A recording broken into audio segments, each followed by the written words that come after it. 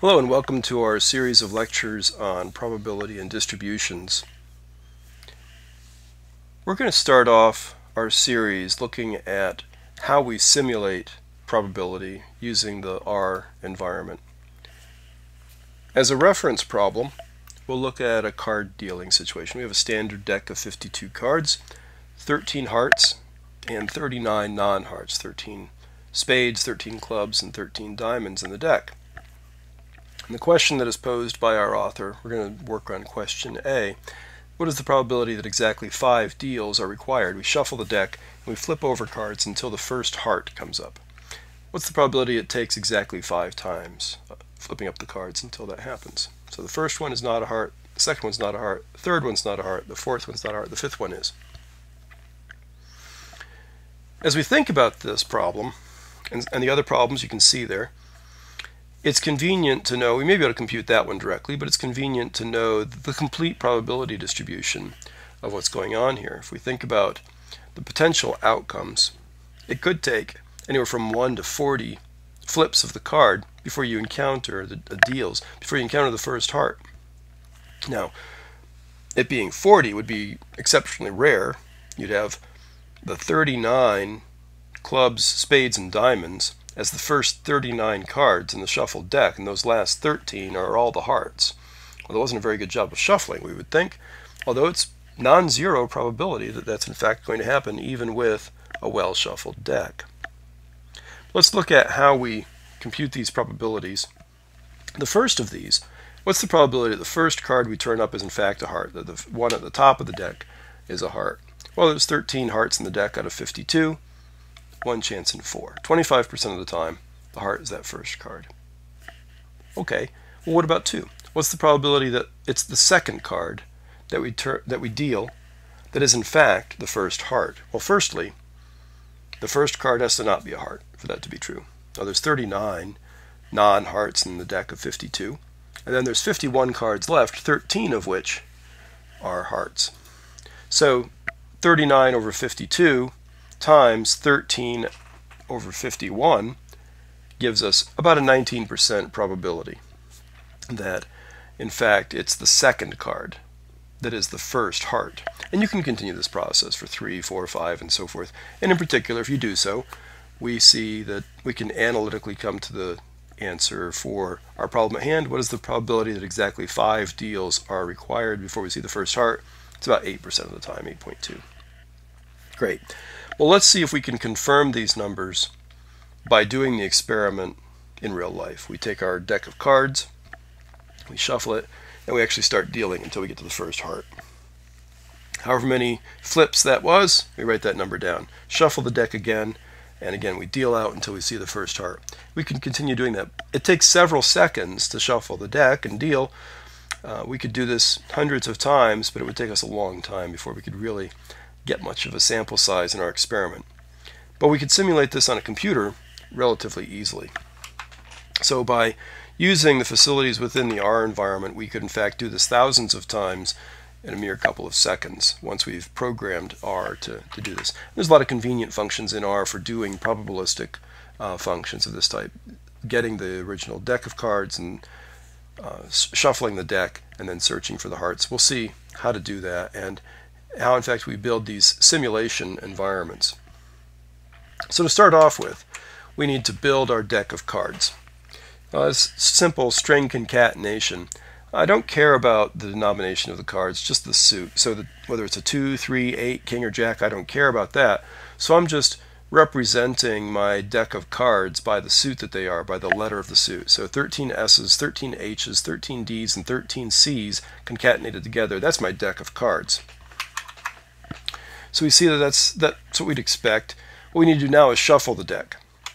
The function in R that does that for us is the sample function. We're drawing a sample of our cards. In fact, the sample of 52 out of our deck of 52 is going to be a random sample. So we pick a card at random from the deck and stick it on top. That's effectively what we're doing here with a sample.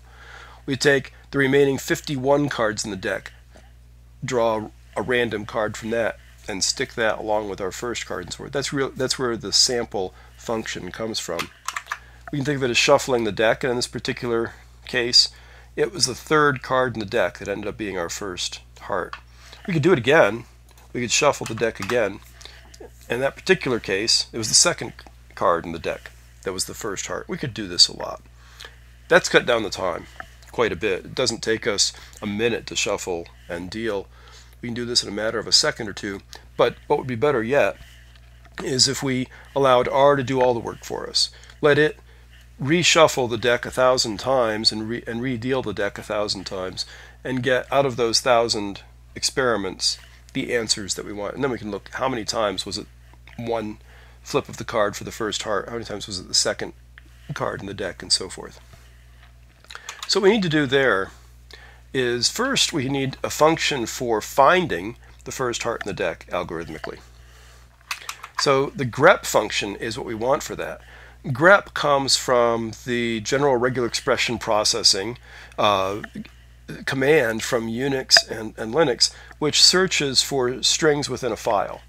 Similarly, in R, the grep function takes a string and looks for the occurrences of that within a list. So we have this list of letters that is in the array shuffle, in the variable shuffle. And we want to grep that shuffle list for where all the H's are. And in fact, notice it returns an array of integers, 2, 4, 9, and so forth. The second position is an H, the fourth position is an H, the ninth is an H, and so forth. So that tells us the position of all the H's in the list shuffle. Well, we don't need all 13 hearts. We don't need to know where they all are. We just need to know where the first one is. So the first element of this array is what we need to pull off. And that's what we want to put into our loop. So if we loop n times, I've set it to 1500 here just to start us off with something. Then we go through and we shuffle the deck, we search for it, and we just successively increment where we're putting the answer in this array deals that we've constructed, which is where we're going to store the answers. So deals is now an array of 1500 items, which is the answer to this experiment that we did now 1500 times. The first few of those, as it turns out, of the first 6 experiments, 4 of them happened to be the first. The first card in the deck was a heart, which is unusual. We think it happens about 25% of the time. As it turns out, 4 of the first 6. Well, how many overall though? If we use the table function, it tells us how many ones are in that array deals, how many 2s, how many 3s, how many 4s, and so forth. Tabulate the results of that experiment. So there were 378 times out of 1500 that in fact the heart was the first card on the deck. Of those 1500 times we did this simulation, 275 of those, the second card in the deck was the first heart, and so forth. Well, remember we computed those as proportions before, 25% for 1 and 19% for 2. So let's just divide that by 1500 to get it on the same scale. And there we see, in fact, pretty close to 25% of the items were the first card, and 18 instead of 19% were 2. Let's take a look at how many times it was the fifth card in the deck, and that's about 8.1% of the time, as opposed to 8.2, which we computed analytically. There we go. That's pretty close to the answers that we had come up with deriving this analytically. Notice of the 1500 times that we did this experiment, the maximum number of times was 20. As it turns out, we didn't get close to 40. In fact, I've gone through this video half a dozen times recording it, and I've never seen a 40, as it turns out. But you know, it's a non-zero probability, but very, very small. In another video, we'll talk more about how to operationalize these loops better and some of the details about how to do it. But you could take this pattern of how to do probabilistic simulation in many different contexts, just with a different experiment. But this pattern of have an array where you store the results, loop over and put the answers in that array, and then study the elements of the array as the results of the experiment.